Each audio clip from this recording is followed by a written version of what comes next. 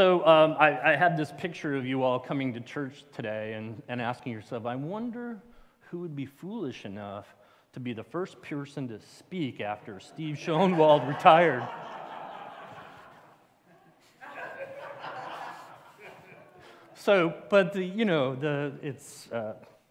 It's a great honor to bring the Word of God to you all. What's next? What's next for River of Life? We haven't really talked about this a lot for two reasons. One is there have been plans underway behind the scenes, but mostly, frankly, we wanted Steve to finish well. We wanted to have him have the opportunity to talk to us as he was leaving the body to move on to the next phase of his life. So we just frankly have not emphasized what's next for us. And we're going to talk about that some today, of course. But I, really just wanted to explain that because I had a couple people ask me in the last couple weeks, well, what are we doing? And it's like, well, we'll get to that. And today we're going to get to that. So that's the good news. But I did want to kind of take a minute to explain why we haven't been talking about what we're doing next a lot. Because we wanted Steve to be able to finish well, be able to speak to the church openly about what was on his heart. And I've had a lot of people tell me, like, the last 2 months of Steve's ministry is remarkable. Maybe some of his best messages since I've known him. And so that's why. But today we're going to try to clean that up a little bit. But I did want to talk about change in general to get started. You might be surprised to know that in the world of business, there's actually a whole discipline called change management. Some of you sort of laugh, but it is a big thing. When you've got big changes underway, people have to plan for this. I work for a software company. When they implement our software at a large corporation, it's a big deal. We're typically replacing something. It takes a lot of effort to get people ready for the change and to have them survive it. And I say survive it because some of you have been through those kinds of changes. You think about a reorganization of the corporation or a divestiture of a company. These are all things that are huge impacts. And there's a business discipline called change management. It's crazy, but true. But the one thing I wanted to say is they actually tell us a lot about how people respond to change. So when change is afoot, what are people's reactions to it? Biggest response? Fear. People don't like change. Who likes change? We'll get to you. Most people don't like change. Yes? They'd rather have it be predictable. They'd rather kind of go with the flow, have it be. Some people get mad about change. It's like these people are in my world. These are the most difficult people to deal with because they're going to oppose you. They don't want the change, right? Probably wouldn't be fruitful for you to be angry about Steve's departure because it doesn't change anything. Yeah. But the point is, it is one of the common reactions to change. Some people are apathetic. Yeah, I'll just wait and see what happens, right? And they can be hard too because they're not on board. And there's that small percentage of you who are enthusiastic. You raised your hands. I like change. There's something wrong with you. No, seriously, we look for those people when we're doing our work because change agents can be very helpful in a time of change. People that can articulate why this is important, what are we doing. Super valuable. But, these are the four big things. The other thing that this discipline will tell you, whenever you have change, the key to change is communication and transparency. So I just explained why we haven't been talking about this a lot yet, because we wanted Steve to finish well. But we're going to be talking about it more now as we go forward, and we'll try to be as transparent as we can, and we'll keep you as informed as you like to be. Some of you are like, yeah, I'm good. Talk to me when we're ready to have a candidate. We'll get to the process here in a moment. But nevertheless, just wanted to kind of talk now about what our plans are for an interim and what our plans are for a new senior pastor. Good? But change, it's afoot. I'm hearing a little like an echo. Are you hearing that too? No? Oh, okay. Okay, so interim pastor will be responsible for preaching for the Sunday morning and Saturday night services. He will also be in the office 1 day per week for meeting with staff, prayer, counseling as needed. The interim pastor will have no church administration responsibilities. This is, the elders and the deacons have worked on this, that this is what we're trying to accomplish with the interim. What we hope is to be largely a preaching role for Sunday morning and Saturday night. We want to affirm that our plans are to go forward with a Saturday night service. We know that people value that. It's definitely going to be part of the show as we go forward. Show, that's kind of a crappy term, sorry. Part of our plans going forward. We're looking at 2 candidates. In fact, they were known to us. The elders have reviewed their resumes, and you're going to have an opportunity to see them in the next 2 Sundays. So Eldon Carlson will be here on December 4th and 5th. He'll do the Saturday night service as well as the Sunday morning service. And Steve Daggett will be here on the 11th and the 12th the following week. They're going to do both services. The elders will interview them as well as, you'll have an opportunity to see them. The process for interims is not such that we're going to seek a confirmation from the congregation. This is a temporary person. So they'll be here for a period of time and then move on. And in fact, the interim pastor will be interviewed and selected by the elder board, and the target date for them to start is in January. So just so you know, Steve Lamb will be preaching on the 19th. Jim Forrest will be preaching on the 26th. So that covers us off for December and then going forward with January. Interim pastors are really common.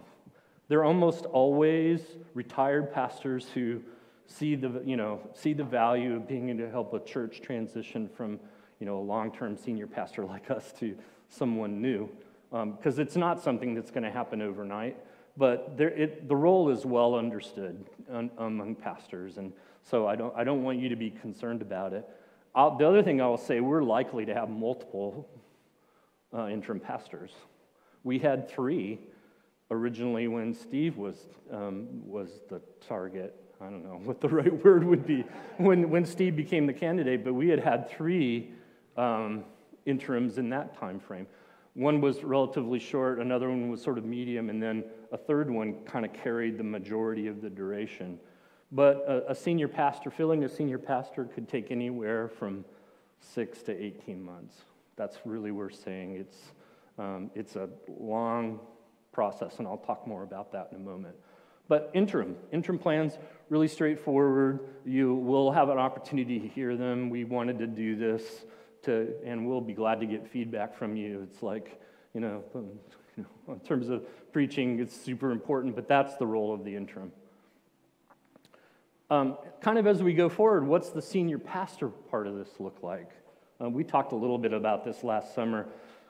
There will be a search committee, and that search committee has already been identified. It's going to be chaired by Jim Forrest.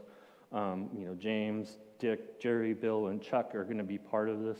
We have 2 elders, 2 deacons, and a couple people from the congregation, people that have been here a long time, people that are relatively new.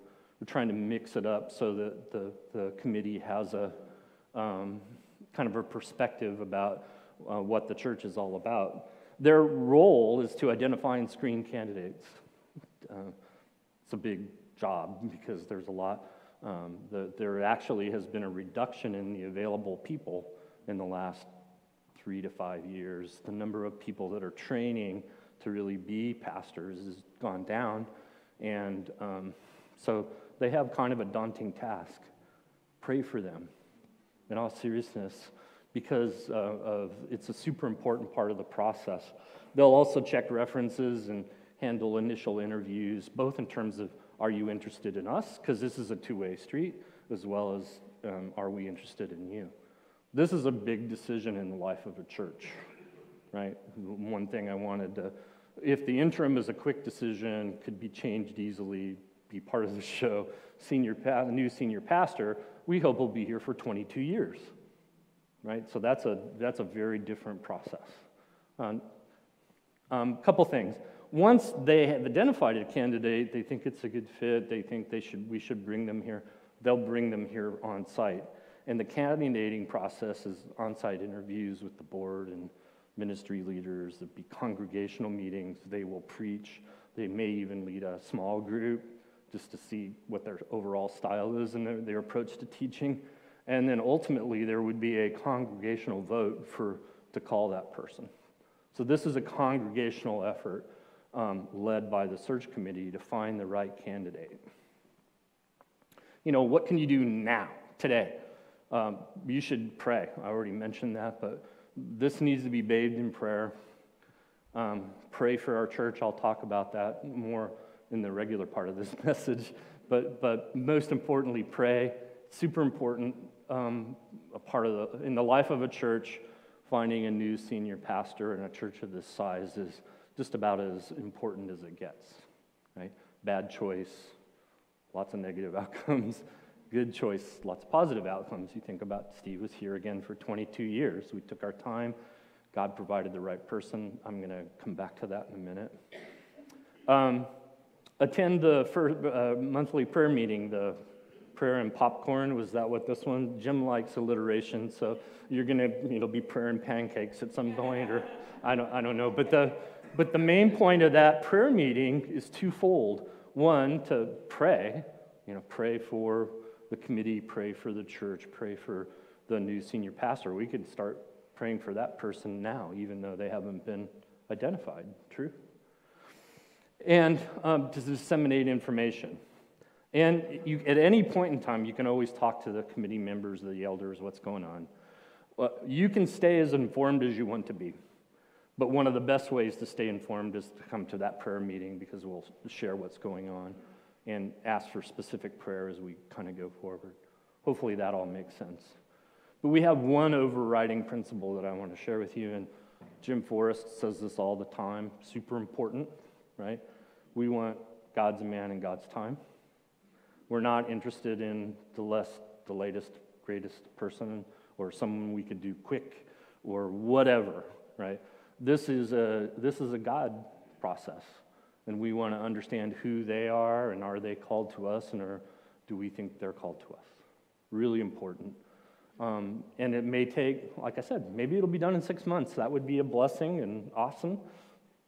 I'll say not likely, but God's going to do whatever he's going to do, right? Our timing is not the main point. His timing is. I encourage you to kind of etch that into your brain, that this is what it's about, that it's God's man and God's time. It's not about filling the pulpit. We have interims to help fill the pulpit. We have people around here who can preach. They'll help fill the pulpit. That's not the thing. New senior pastor is the objective. Hopefully all this makes sense. If it doesn't, if you have any questions, refer to bullet 3. Talk to the committee members, talk to me, talk to Jim or to the elder of your choice. If Jim Kiefer, Roger Shenison, Dick Borner. Sorry, I was like, who are the elders again? All right, enough on this? I see a bunch of nodding heads, great. So I want to go back to this slide, however, and as we kind of go forward for the balance of our message. These are our natural responses to change. It's possible that we should have a different response to this change as a body. And I want to encourage you that response ought to be hope, not fear, not anger, not apathy, not enthusiasm. Wow, Steve's gone, good. I don't know what that would mean. That'd be a little odd, but our hope is not in the perfect strategic plan for this church. It's just not. It's not in finding the perfect senior pastor, although we are going to look for a senior pastor, because we didn't have the perfect senior pastor before, right? I think Steve would be quick to say, look, I have my flaws, but we're interested in God's man and God's time. None of those things are what we're interested in. What we believe is God has plans for River of Life Church, and we want to embrace that. And because God has plans for us, we can have hope. Right? We don't need to be afraid of what's next. because God's in control of this process. God's in control of this body. God's in control of your life. And we're going to get to that in greater detail here in a moment. But our hope is not in our best laid plans of mice and men, because it's a stupid idea, right? It's not in finding the perfect pastor for this church, whatever that means, but rather to follow God where he leads and to pursue as he leads. That's what matters. So how do I know that there's reason to be hopeful? We're going to look at kind of three things today. The first is which God has plans for us. You may be familiar with this passage. It's really famous. I picked it on purpose. It's Jeremiah 29, 10 through 13. Definitely follow along in your Bibles if you like. This is from the New American Standard Translation, in case you're curious. For this is what the Lord says, when 70 years have been completed for Babylon, I will visit you and fulfill my good word to you, to bring you back to this place. For I know the plans that I have for you, declares the Lord, plans for prosperity, not for disaster, to give you a future and a hope. Then you will call upon me and come and pray to me, and I will listen to you. And you will seek me and find me when you search me with all your heart. God has a plan for Israel. Interestingly enough, this promise was given at the beginning of the Babylonian exile. The Babylonian exile was, right, the Babylonians came, they conquered Judah, they carted off the best and brightest to Babylon. You probably know Daniel's story and Shadrach, Meshach, and Abednego. All of that happens in Babylon. But at the very beginning of this process, he says, 70 years from now, I'm going to restore you. Right? I have a plan. It isn't for your destruction. By the way, the Babylonian captivity was a result of a promise God had made to them in Deuteronomy. He said, if you pursue false gods and worship false gods, I will bring judgment on you. It'd be, he's basically fulfilling his word when he brings this judgment upon Israel. But more importantly, he communicates that this is not, I'm not destroying you. This is not the end. And by the way, just for what it's worth, God's not done with Israel. Right? Israel's been restored. It's my conviction that Israel has a role to play in the end times. So God is just staying with his people throughout this process. It shows God's heart for his people. That's the main reason I wanted to look at this passage. That even in the midst of discipline for their rebellion against God, he's telling them, I got this. That is super encouraging to me personally. The Bible is full of examples, but I wanted to look at this one because it really shows that even in the midst of God's discipline, he was assuring them that he had a plan for them. And this discipline included, that was part of his plan for them, to be fair. The ultimate thing, he declares plans for prosperity, a future, and a hope for those that seek him. This plan, or this was fulfilled, and literally it started 70 years later. Daniel makes the observation and it gets started. But as it's fulfilled in Zerubbabel, Ezra, and Nehemiah. If you want to read Ezra and Nehemiah, you'll see that this process begins. And the most interesting part about it is the heart part. The people of God had a heart change, and they now wanted to serve the Lord. And Israel is restored from complete destruction. Not Israel. Judah is destroyed from complete destruction. Amazing, right? But God has plans for us, yes? And that includes all of us. I have the conviction that God is always at work, yes? He's not waiting around for us to do something. He has a plan, and he's going forward and before us with what that plan is going to be. But he's also equipped us. So not only does God have a plan, but he's equipped us for that plan. He's given us what we need. So we'll look at this passage from 1 Corinthians. Now there are varieties of gifts, but the same Spirit. And there are varieties of ministries, and the same Lord. There are varieties of effects, But the same God who works all things in all persons, but to each one is given the manifestation of the Spirit for the common good. Now, he goes on and lists a few examples of those gifts. I'm not going to cover those because that's not really the point. But then he wraps up in verse 11 with, but one and the same Spirit works all these things, distributing to each one individually just as he wills. So God has equipped us for his purpose. So God has a plan for River of Life Church, and he's equipped us as a body through spiritual gifts. This is a famous passage on spiritual gifts, super important. This is not a message about spiritual gifts, just that they exist and that they are given by God for his purpose. And that's the one thing I would share with you is every believer is given unique gifts for serving the church and others. Amen? Do you believe that? But they also are not the same. So we need one another is the short answer. Because God has equipped us uniquely as individuals with different gifts, we're dependent on one another. That's the body of Christ.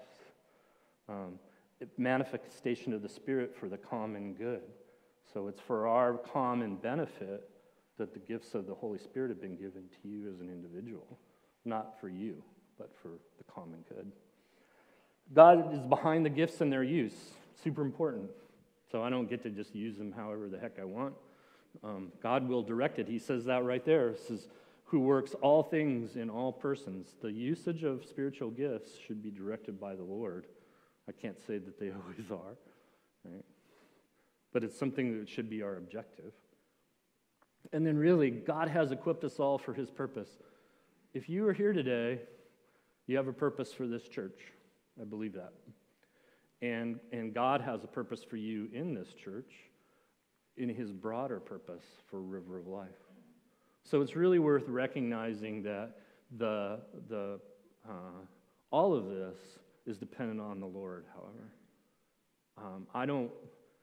We're not interested in Brian Cole's best thinking, because it's not really very good, just to be blunt. We are interested in what God's going to do in our midst and to follow him. And that includes exercising our spiritual gifts as a church. You may not know what they are, not really important. God can reveal them to you over time. Not a big fan of spiritual gifts inventories and all the things that have been commonly done in the past. I think you discover them through using them in the church. You'll know, based on how God uses you in the body, what your spiritual gifts are. All right, it's time for a Steveism, in my humble but accurate opinion. Yeah. So, God has plans for us, and he has equipped us, and God has work for us. And we're going to look at a passage, and you're going to say, well, that passage is not about works. In fact, it's exactly not about works, but bear with me for a minute here. For by grace you have been saved through faith, and this is not of yourselves. It is the gift of God, not as a result of works, so that no one may boast. So my salvation is in no way, shape, or form dependent upon me. God did it. Jesus paid the penalty for my sin. The Lord drew me to himself that I became a believer. I believed in the Lord Jesus Christ and I was saved. It was all his work. Nothing for me that I might not boast. It's obviously a famous passage on grace and faith. How we are saved has nothing to do with works. Just how we are saved has nothing to do with works. Our salvation is not by works. But here's the rest of, and God did it all. But here's the thing. If you read 8 and 9, you might be left, well, then we don't have anything to do we? Well, you got to read verse 10 too. What does verse 10 tell us? For we are his workmanship, created in Christ Jesus for good works. Wow. Which God prepared beforehand so that we should walk in them. So the purpose of our salvation, other than to enter into fellowship with God and to bring him glory, there's a whole bunch of purposes than in the salvation of a believer. But one of them is that we would do good works that he's called us to do. God saves us, in part, for good works. Yeah, this passage clearly teaches that, right? Not the only purpose. Don't get me wrong, eternity, fellowship with him, bring him glory. These are all probably tier one purposes, but one of the other things is that God will do with us is he'll put us to work being part of what he's doing.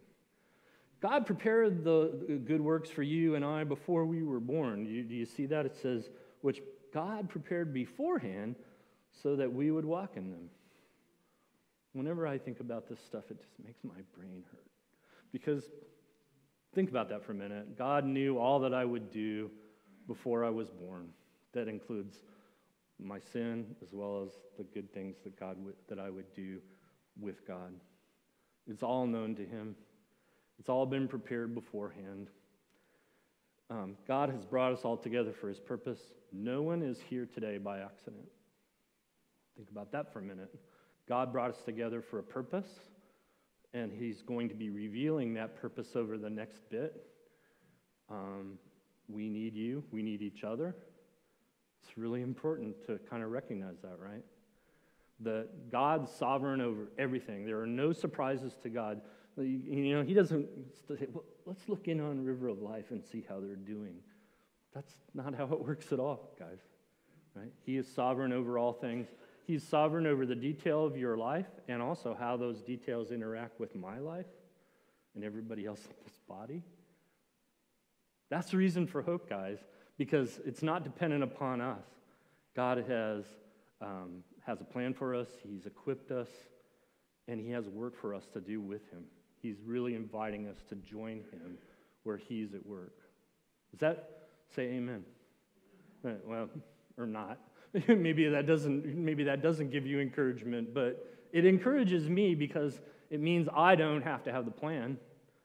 I don't have to be specially equipped. We are, as a body, are specially equipped to work together towards this end. And we have work to do. We have a place to be, a place to do that work, a place to minister. This is what we're really the point. So no one's here by accident. I want you to believe that. Today, you were ordained by God to be here. You thought, well, I just got up and took a shower and went to church, dude. But realize God's sovereign over all that. Right? It's amazing to me. All right, but what's next? So God has a plan for us. He has equipped us for those plans, and it is, he has work for us to do. It's not about our plans. I want to reemphasize this. It's about his plans for us, right? Not about our plans. We can go out and do this on our own steam. We can go find a new senior pastor and put him in the pulpit and come and preach, and that could happen, but that's not the point. We want to have God's man in God's time, yes, but more importantly, we want to follow him. But God's not only just interested in the what, that he has plans for us and he's equipped us, but he's also interested in the how. How should we go about doing this? And that's this passage, and it's really important. I want this to sink in a little bit today. Therefore I, the prisoner of the Lord, urge you, this is Paul speaking to the Ephesians, by the way, urge you to walk in a manner worthy of the calling with which you have been called. So let's think about that calling we've just been talking about. We've been saved through grace, not of ourselves. We're called into that relationship with him for a purpose. And we should live that out. We should, in a manner worthy of the calling with which you've been called, with all humility and gentleness, with patience, bearing with one another in love, being diligent to keep the unity of the Spirit in the bond of peace. This is what we should be like, guys. Paul's reminding us that these are the characteristics that should be evident in our church. The fact that we would, with humility and gentleness and with patience, we bear with one another in love. These are not easy things under our own steam. The Holy Spirit has to do this. This is a work of God in our midst. So, but to go on, there's the unity of the Spirit in the bond of peace. We're all given, as believers, we're all given the Holy Spirit. We share that. It should knit us together. It needs to be it should be our marching orders to follow him as he sees fit and not use our natural inclinations to try to run what's going on around here. This is my prayer for River of Life Church at this point. When I pray for this process, this is what I pray for. Because we're at risk. I'll just say that. Whenever there's this kind of change in the water, the chances of us kind of getting on each other's nerves and saying, well, why isn't this going faster than it ought to? Why, what are you guys doing? Right? We could be at risk of grumbling at one another when, in fact, Paul reminds us that we should have unity. We should bear with one another in love. We should have humility and gentleness. I'm hopeful that we'll have that, but again, I would invite you to pray with me on this. So as you pray about a new senior pastor, pray for the unity of the body, pray for our relationships. Because we have an opportunity we can flourish in this season of change. There's no reason to suggest that we're now on hold. You with me? It's really an interesting thought, because part of the risk is that, well, we don't have a senior pastor, so now what? Well, we'll just wait for the next senior pastor and see how that goes. That's not what God has for us. The Lord is leading us now through this season of change, and it's an opportunity for us to serve one another and to serve Him as He calls us. Really important. Embrace the change, but embrace it with hope. This is my prayer for you all. And I do want to return to that idea of hope to kind of wrap it up today. And I got done faster than I thought I would, but sometimes that happens. The main point is, let's not have fear. Let's not have anger, apathy, because those are not things that are born in the Spirit of God. Right? We know that fear is not an attribute. Fear is from the enemy. We can find all kinds of passages about that. Anger, same deal, right? We should be a people of hope, not because we have a great plan and awesome facility and whatever, right? It's because God has a plan to use us for His purpose. And we see that in Romans 8:28. And we know that God causes all things to work together for good to those who love God, to those who are called according to His purpose. Not my purpose, not your purpose, not a negotiated purpose, right? We'll have a vote and settle on it, but rather to follow God where He leads and to make it our priority to raise Him up and to His glory. But to love one another, guys, that's at the end of it, what glorifies God most is we take care of one another in this season of change. Please let me or any of the elders or deacons know if you're aware, someone who's struggling, having a hard time. We want to take care of everybody, but also look around, look your head up and say, well, who needs me to be there, right? Who needs me to be part of that help? Because we're all called to it and we're all equipped to it. Yes? Let's pray.